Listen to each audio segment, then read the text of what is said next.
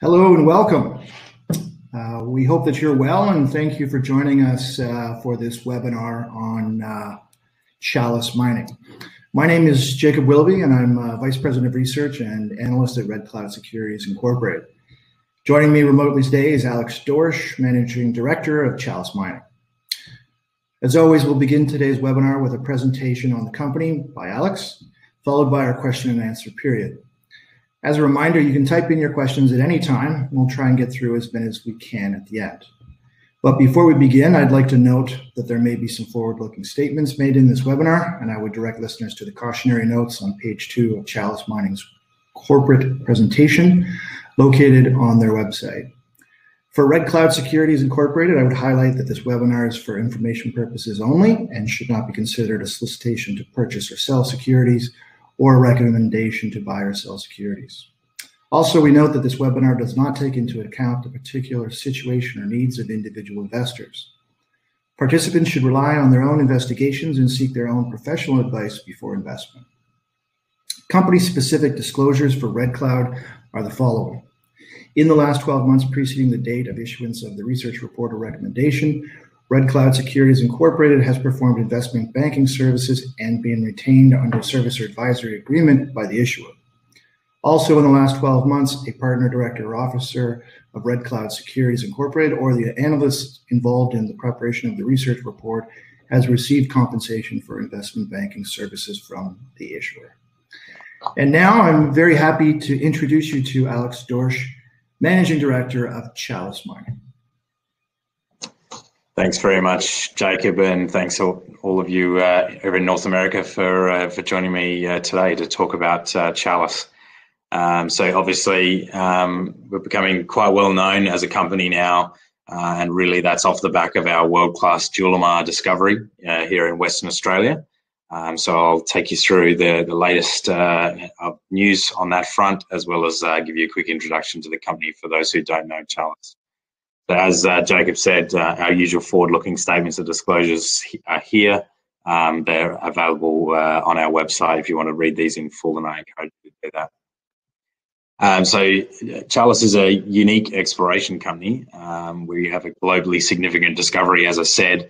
It's a relatively recent PGE nickel, copper, cobalt and gold discovery in WA. It was made in March of last year. It's what we consider Australia's first major palladium discovery. Australia doesn't really have a primary producing PGE mine, and there's really not too many PGE discoveries really outside of the South Africa and Russian jurisdictions. So this is quite a unique new discovery. It's emerging as a very large strategic deposit of critical clean energy metals, so not only the PGEs, but also nickel, copper, cobalt. And that means it's highly leveraged to not only the battery thematic in the nickel, cobalt space, but also hydrogen, particularly in hydrogen production, purification, and obviously fuel cells. We've also got an unrivaled pipeline of other discovery opportunities in Australia. We've really found a new province here where our Julimar discovery lies in Western Australia. We've got large exploration holdings in Victoria and in the Kimberley. We've got 9 drill rigs working for the company at the moment across 2 projects, 6 of those on the discovery at Julimar. So we've got as it says there, well-funded and high-performance team. We've shown time and time again, I guess, that we've got this proven ability to make the discoveries and turn them into feasible mining operations. We've got almost 150 million Australian dollars in cash and investments. About 130 of that is cash, and we're up over 2,000% since the beginning of 2020. So it's been a spectacular last 12 months or so for shareholders. So where our project is, you can see the number 1 on the page there on the left. Our Julimar discovery is just outside of Perth. The first drill hole we drilled on that property intersected 19 meters of 8.4 grams palladium, 2.6% nickel and 1% copper. It's quite an unbelievable drill hole. We've now drilled about 205 additional drill holes in that time. We've got 100% control of it. It's a major unrecognized intrusive complex, and we're targeting a maiden mineral resource in the middle of this year. Our other two projects there listed, so Pyramid Hill in the what Canadians are quite familiar with, one of the highest grade and most prolific gold districts in Australia, the Victorian Goldfields. We've got 5,000 square kilometres of holding there around the Fosterville gold mine, 2 diamond rigs drilling for us and 1 air core rig drilling for us at the moment. Again, 100% control of that property. And then we've got a property in the northwest of Australia called Hawkstone. It's a large greenfield play. We recently completed some drilling on that property. It's an earlier stage property, but one we think holds particular promise, particularly for nickel, copper, and cobalt. So I mentioned that we're up 2,000% in terms of TSR since the beginning of January. You can see the catalysts along the journey there in the last 12 months. In the last month or so, actually just today, we announced our 11th high-grade zone in the discovery at Julimar.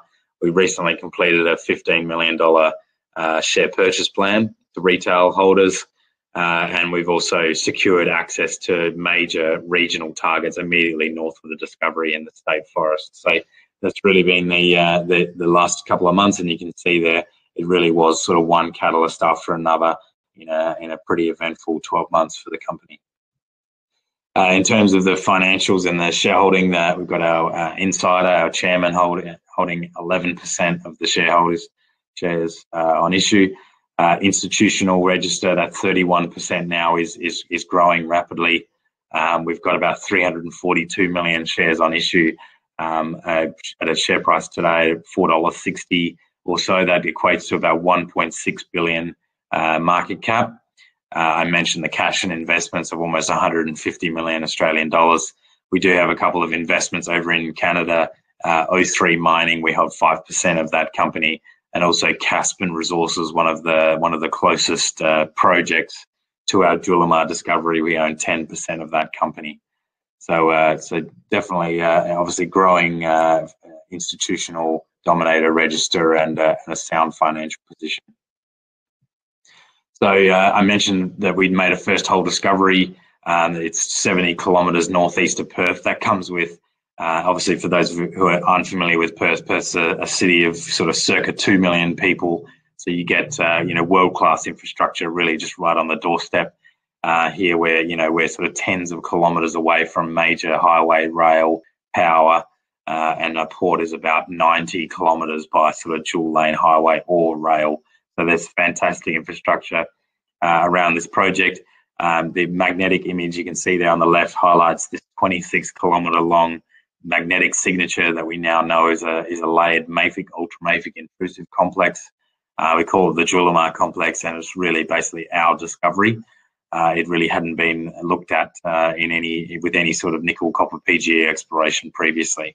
So we identified that in 2018.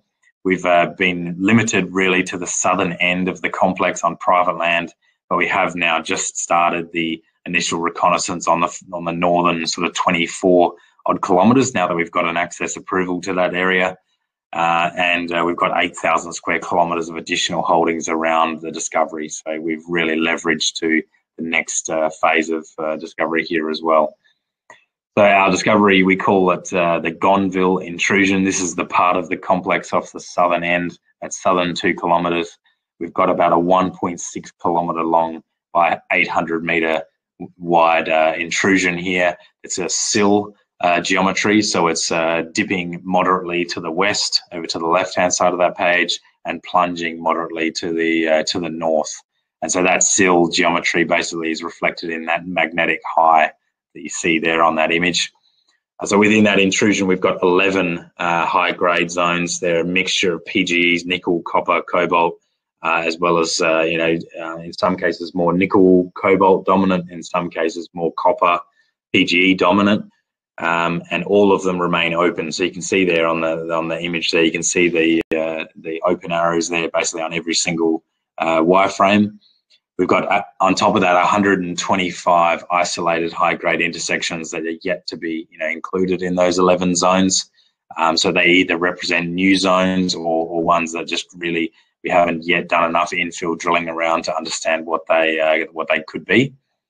And then basically everything within and surrounding those high-grade zones is basically disseminated sulfide mineralization. So we've got 0.5 gram to 2 gram PGEs and gold basically everywhere throughout that intrusion, down to about 800 meters below surface. So you get a sense of the scale of this body. It is an extraordinarily large, intrusive package of geology that's extraordinarily well endowed in sulfide mineralization. It's a very, very unusual new discovery, particularly to make in 2020. And then obviously sitting above that fresh rock, we've got about a 25-meter thick oxide profile that's also enriched in palladium. So we're looking at anywhere from 0.8, even as high as 3.5 grams palladium from surface down to a depth of 25 meters. So that is essentially the weathered basement there that's been through the supergene effect enriched in palladium.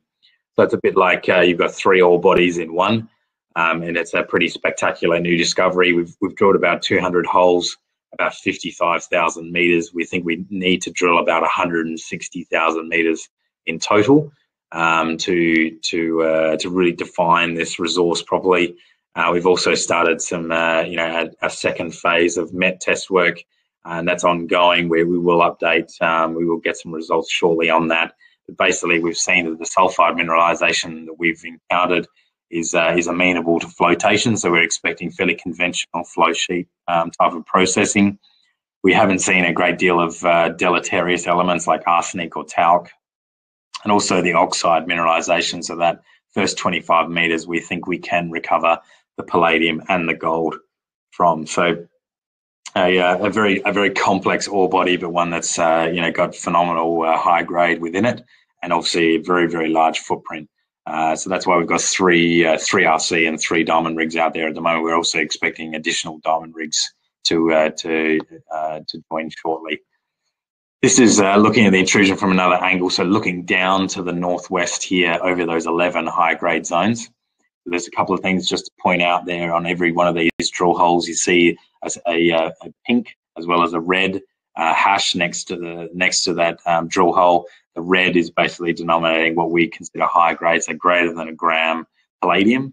And then the pink is basically the disseminated sulfide mineralization, which we've delineated as greater than 0.3 grams per ton palladium. So the other thing you'll note here is, as you can see, these zones are pretty much consistently dipping to the west. So you're looking sort of down the dip here, and the outline of the intrusion is in the grey there as well. And the intrusion itself is open, as is earmarked by those grey arrows.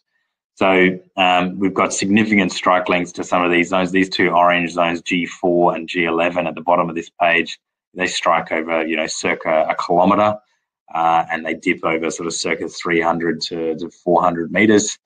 And then there's these internal zones in the red, which are away from the contact or the margin of the intrusion, and they strike over several hundred metres.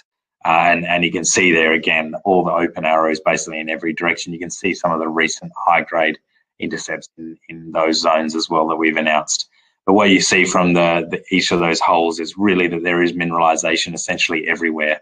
So there is a really saturated sulfide intrusive package, and you can see there, the drill spacing is now getting quite well defined down the southern end of the ore body, and up the northern end here, it's still quite loosely spaced and quite broad spaced.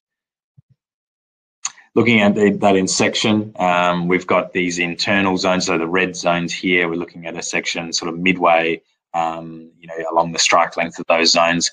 We've got palladium, nickel, copper, cobalt rich zones from about 3 to 40 meters wide. They're very shallow. They're open, as I said, and we've got about 152 high-grade intersections now to date in those zones, and you can see some of them are quite spectacular. So, a recent intersection there, 39 meters of 3.8 grams palladium, 0.6 platinum, 0.3 nickel, 0.2 copper. Some of the other intercepts there, you can see even higher palladium grades, in some cases high-grade gold, nickel, and copper as well. And you can see the zones and the intrusion itself just basically continue dipping to the west there off the left of that page. Looking at another section, so over now on the eastern half of the intrusion, we've got these G4 and G11 zones. And the reason why we colour them differently, the reason why we think about them differently, is that they're more platinum, palladium, copper dominant zones. So they're not so much nickel, cobalt zones. They're the other metals. And again, they're anywhere from 3 to 50 meters wide. Again, very shallow, open along strike and down dip. And we've got about 82 intersections now into those two zones that you can see there. Again, from looking at that page, some pretty phenomenal examples of 50 meters of 1.8 grams palladium, 0.9 gram gold, 1.1% copper from 112 meters. 11 meters of 13 grams palladium, 1.3 grams platinum, 0.3 grams gold. From 78 meters. So there's some very high grade examples there of both palladium and platinum, as well as decent amount of gold and copper in these zones as well. And as you can see, if you look at basically that grey unit is the country rocks on the margin of the intrusion. So everything left of that or up above that grey is intrusive geology. Then we've got these lighter green, so post-mineralized dolerite dikes, which are cutting through the package. So they affect the continuity a little bit of mineralization, but you can see there that they are reasonably narrow, and obviously they're quite variable along this eastern side of the intrusion here. Probably the most significant thing about that is that everything I've just been showing you is really just this dot at the base of this page here. So there's two maps on this page. On the left-hand side is a magnetic image, and on the right-hand side is an airborne EM image. And what we're basically looking at here is basically our granted tenements. As you can see, the granted tenements start on private land here where the discovery is, and then they extend north into this Julimar State Forest. If you look at the airborne EM response, this was basically flown by us in September 2020. We've got a significant, EM response from the discovery itself, as you'd expect, given this is sulfide mineralization. And then we've got something like 6.5 kilometers of additional airborne EM response here, extending into the state forest. So that Hartog EM anomaly there it doesn't have a drill hole in it as yet, and we've only just commenced really the first on-ground exploration activities over that target. So this airborne EM is really just a guide to say, what areas might be worth, initial reconnaissance. We will be doing basically, regional spaced and prospect scales spaced geochemistry and ground EM through that entire red corridor. So I guess, don't just because the airborne EM is dead, don't just assume that there's no mineralization there. So that's why I guess we're considering this as a globally significant new discovery. Really, just the amount of strike length of the potential mineral system here is quite unbelievable. So the PGEs, I'm sure everyone's aware that that the majority of them at the moment go into your exhaust system in your car. At the moment, there is a real shortage of palladium, which is really driven by the increased emission standards, particularly in China, but also in Europe. So palladium is really the preferred catalyst in these catalytic converters. And given the lack of recent discoveries and the control of supply essentially by two jurisdictions, that's driven the price of palladium extremely high. So sitting at about $2,400 an ounce at the moment.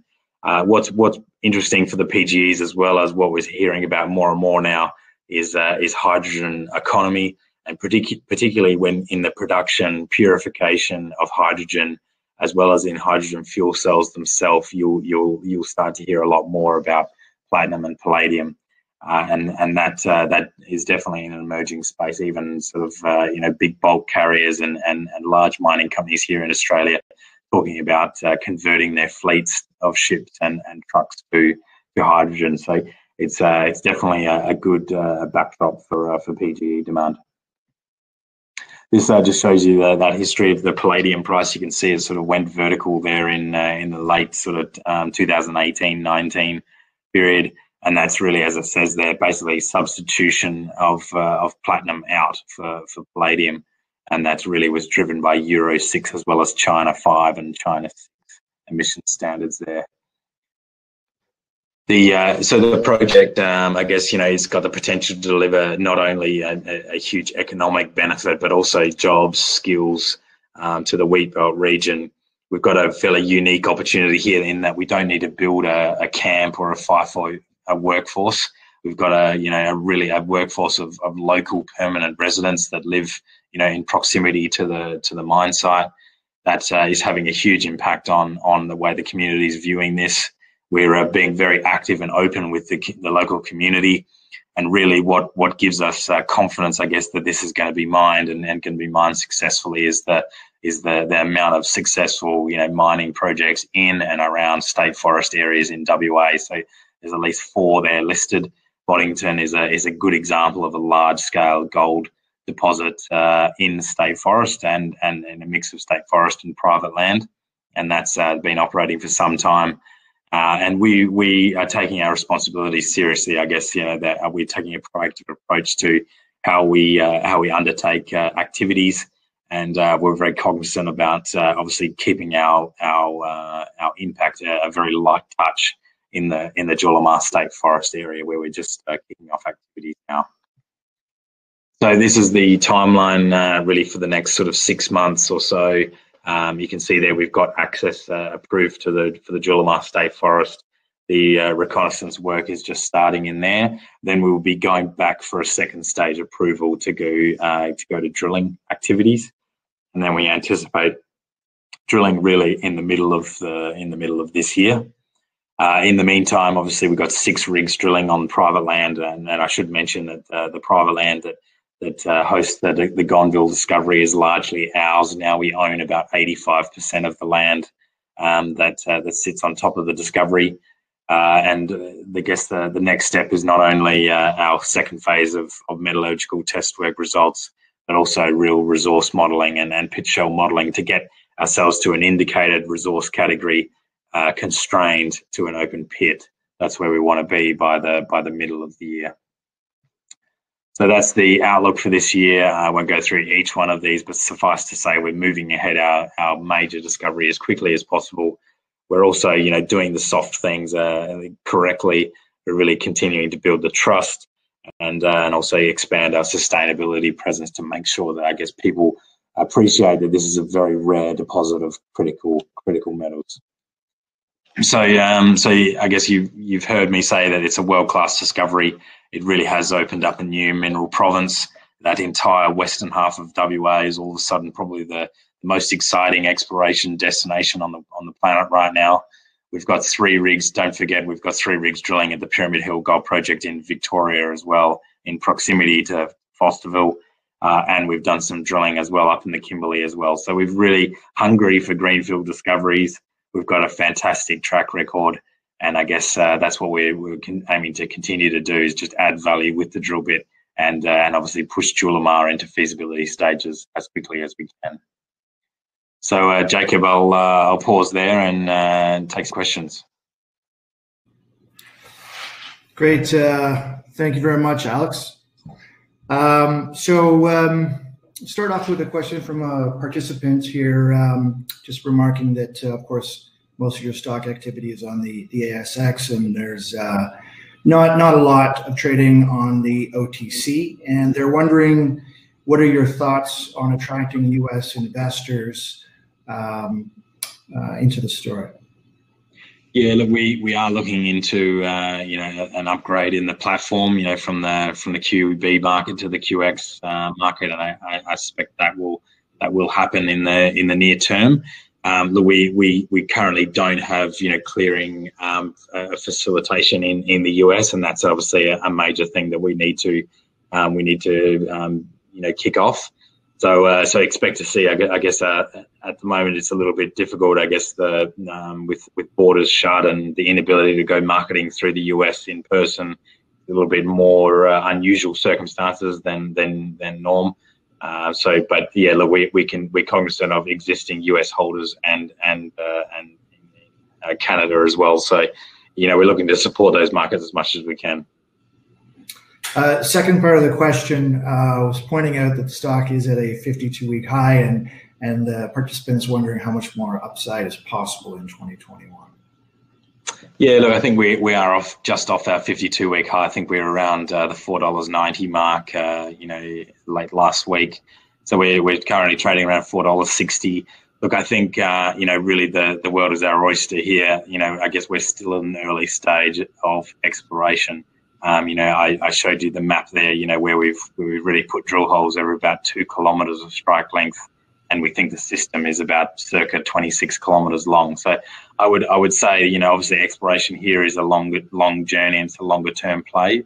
But certainly, really the upside is inherent in the geology there.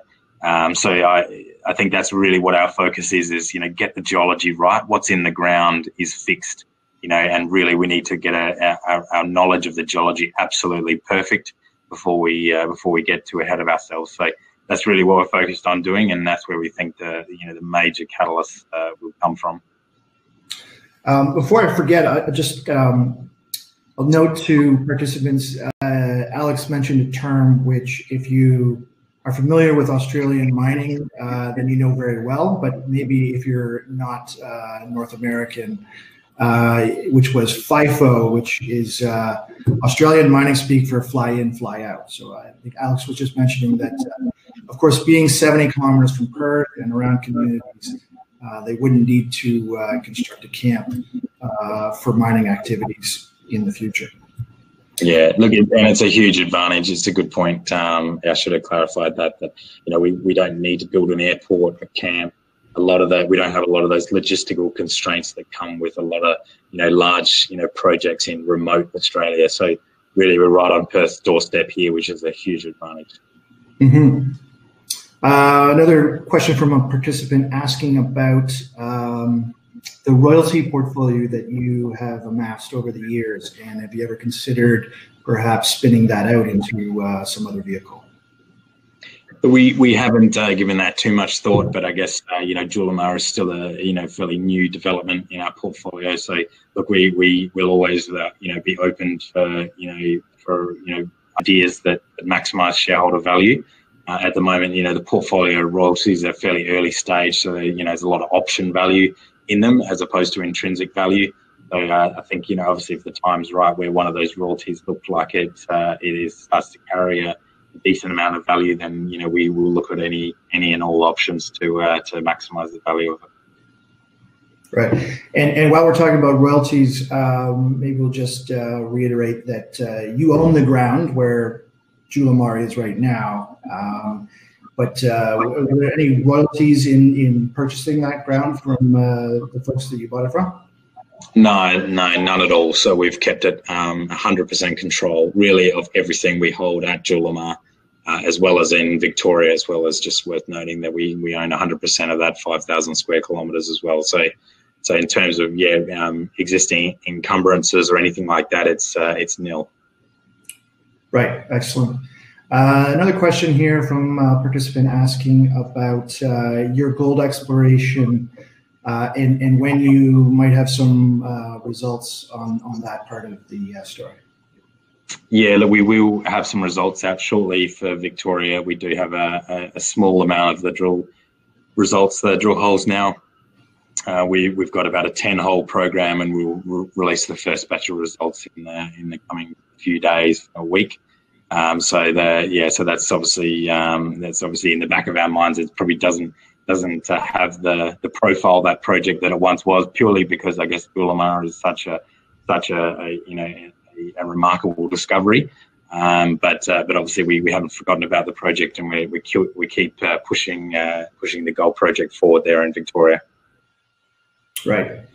Okay. Another question asking about, at this point, do you envision there being multiple pits or one very large one? The participant notes that the zones seem fairly dispersed. This is a good question. Yeah, look, it's a very good question. I think, look, as we drill more holes, I think we're probably leaning to the latter, in that, this looks to be a very, large, type of, deposit and type of geometry that's probably amenable to a larger scale, larger throughput type of operation. I mean, there are sort of, 150, 200 meters between our red, G1 to G1, G2 zones and those G4, G11, the orange zones.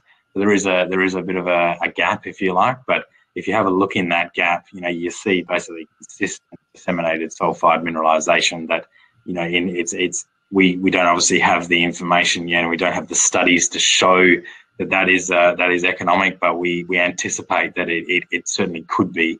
So that leads us to believe, I guess, that whilst the pits may start as discrete, separate smaller pits, they ultimately may merge when you go after the lower grade part of the deposit. So I think that's where we're thinking it's going at the moment. Obviously, there's a lot of work to do, and we're just starting to iterate on resource, pit shells, that sort of thing at the moment.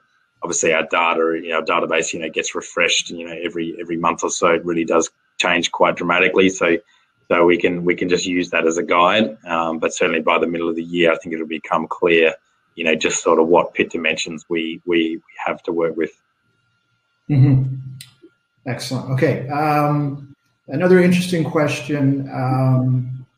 In the past, Chalice has always been an excellent explorer that usually divests of projects and returns capital to shareholders. That's kind of been the playbook for Chalice. So there's a participant asking, are you guys actually considering that this would be something you want to change the strategy of the company and put into production yourselves, or is it just too far away at this point to even think about that for you? Yeah, I think we would change the strategy or change ownership of the asset should we become not the natural owner. I think that's probably my best way of describing that is if the asset becomes too large or the project hurdle, construction hurdle becomes too large, that may be a scenario where we say we're no longer the natural owner. If we need to dilute our holders, excessively and take on excessive risk in developing a project like this, I think that probably says to us we're not the natural owner of the project anymore. But while in this sort of stage, I think we are the ultimate natural owner. Really, we have 100% control. We have a very low corporate overhead. We're very lean. We're very quick. We're very dynamic. We're quick to make decisions. So I think we're the perfect owner of the asset for the time being. How far we get down the track, in the asset, I think depends on a lot of variables. So it is hard to predict the future. But yeah, look, I think that view is correct in saying our strategy has been very, very successful in the past, and I think we have been rewarded by that, by sticking to that strategy. So I guess we know where our roots are, and we know our position very well in the industry. Mm-hmm. Question that I have that I'm dying to hear more about is the metallurgical study work. How is it going, and when do you think you'll be able to announce further results from that? Yeah, it's going very well. So you recall, Jacob, we started sort of the detailed flotation test work on the G1, G2, 3, and 4, some composites from that material. We will have some results very shortly on G1, G2. We wanted to really get locked cycle flotation tests done, so that's taken a little bit longer. So we haven't just sort of left it open-ended and always using new reagents. We wanted to recirculate those reagents and get a real steady state type of profile in terms of recovery, versus grade. So we want to really get that thorough work done, prove that differential flotation, and prove, I guess, that what products we can make, and we're really not far away from being able to demonstrate that to the market. So expect to hear some news on that, as well as some outcomes in terms of metal recoveries and that sort of thing, and recovery grade profile. Obviously, that's we know, I guess, the importance of those numbers and those outcomes. I wouldn't say this phase of work is going to be the definitive outcome, but it's certainly going to paint a picture, I think, a bit narrow the confidence level as we get further towards feasibility studies.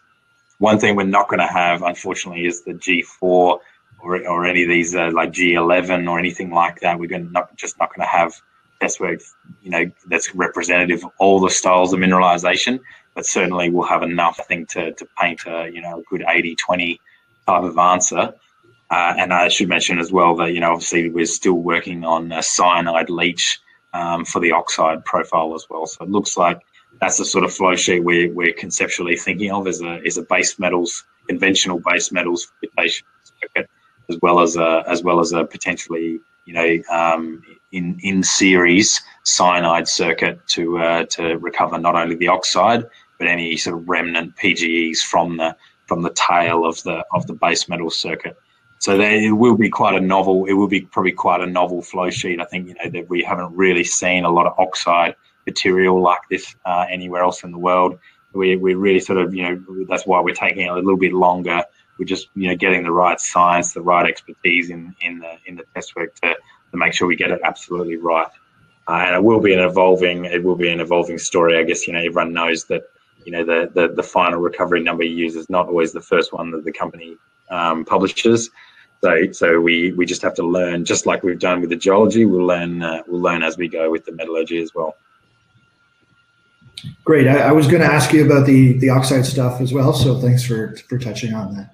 I'll go back to a participant question here. Someone is asking, how exactly do you define zones? Can you maybe walk us through the process? Is there specific geology component to these, or how do you separate those out? So sometimes there's a visual break in sulfide abundance. In some of the holes, it's quite obvious where the high grade material is, and then in others, it's not very obvious at all. So it's quite a continuum from low sulfide abundance, sort of trace to 3% sulfides, all the way up to massive, semi-massive, massive sulfides. So 50 to 100% sulfide content. So the grade profiles along these drill holes is very smooth. So it's not, you cannot use just geology or just the visual indications to really say what's grade and what's not. So part of that reason is we think this system is a real dynamic magma, a magmatic system in its metallogenesis. So we think that the flow regimes of magma through this sill it has been very dynamic for a long period, and that's left a sort of a arbitrarily high grade zones that are either slightly different ages to one another and slightly different pulses of magma flow. So yeah, we can't use pure visual techniques to really delineate these high grade zones. So we've defaulted basically to a grade cutoff. And in this case, basically we see palladium, we see uniformly high grade, really we see uniform palladium mineralization throughout the ore body. So wherever there's sulfides, we get palladium metal.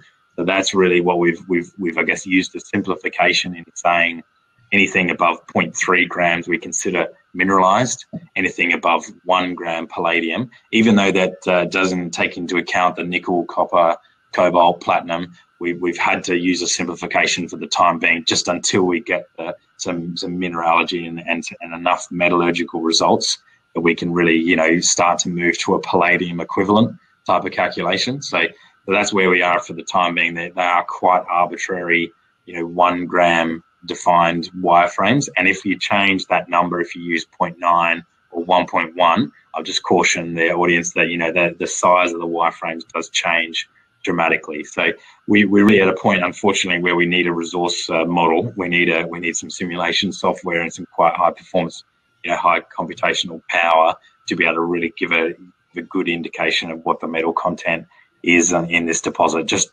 manual wireframes where we're releasing just to try and aid the people to try and illustrate where these high grade trends are, but they're not really definitive. And as I said, they're oversimplistic because they really ignore the other metals. Right. That was a very good question, and thanks for going through that. So just to reiterate, I think you mentioned that you are sitting on 130 Australian million in cash at present. Yes. And what is the estimated budget for 2021 approximately? So 2021 calendar year, we don't really, we do financial years June to July. So, we as an approximation, as part of raising that 100 million from institutional investors, we outlined about 40 million worth of drilling at Gonville. So, expect to see majority of that basically, through 2021 that's spent. And then we've got about 20 million for regional work in the state forest. So I guess that's the bulk of the budget coming up. And then obviously about 20 million for other projects as well. So regional beyond Julimar along the West Yilgarn province. We've got our 8,000 square kilometres here to do a first pass of reconnaissance on, and obviously we've got Victorian exploration to continue as well. So that's sort of roughly the split there. Not all of that is going to be expended in 2021, but we're certainly moving ahead rapidly, and I wouldn't be surprised if we spend somewhere between 30 and 50 million in direct exploration expenditure this year. So you're still very, very well funded. Yeah, exactly, and sort of, I guess we had a huge amount of demand for these placements. We could have accepted more, and we've, I guess, restrained ourselves and just said, well, really we want to keep a lid on dilution just until we understand particularly what that state forest could hold for us. And just to confirm as well, I think, if I'm not mistaken, you mentioned that you've actually completed the 15 million Australian share buyback. So that was not a buyback, an SPP. So what's called a share purchase plan. It's not the company purchasing shares, but existing retail holders get each shareholder gets the opportunity to basically apply for a parcel of shares. So similar to a rights issue, but a little bit more favoured to retail holders. So that was well oversubscribed as well. So we increased that from 10 to 15 million. And it was the same price, obviously, same price at the 375. Right, and it's completed. That's right. Yeah, it was completed last week. So those shares were issued. So basically that was a straight placement at 375 and an SPP to retail holders at the same price. No attaching options or anything like that. No North American specials there. Mm-hmm. Okay, maybe one final question. I think in your slide on the timeline, you were showing that potentially you'll get to drill in the Julimar State Forest around June. So I'm estimating you might have results from that in sort of July, August. Is that close? Yeah, look, I guess it's a little bit uncertain because really the timeline to get approval here is really out of our hands. So, we have, we're trying to guess, I guess, how long the government might take to approve something that really has never been done before. So, take that as a bit of a guide in terms of timeline, but expect, sort of assay results, 4 to 6 weeks from the time we drill a hole. So obviously, if we see something visually, I guess, just given the nature of the target there at Hartog, if we see something visually that's material enough, I guess we probably, may even release something prior to putting out assays. But I guess, the time will tell. Really what we have there. It's easy for the imagination to go pretty wild. Yeah, it sure is. Well, congratulations on the results from, I guess it's yesterday for you and overnight for us. I was very, very impressed and pleased with them. And I think we'll wrap up the webinar here. So I want to sincerely thank you, Alex, for taking the time to be with us, as well as the audience members for participating in this webinar. And I'll just mention that our next webinar will be with Canalaska Uranium on Monday, February 1st at 2 p.m., which will be hosted by David Talbot and will include Peter Dassler, President and CEO, and Corey Bellick, Chief Operating Officer of Canalaska. And thanks again, and stay safe.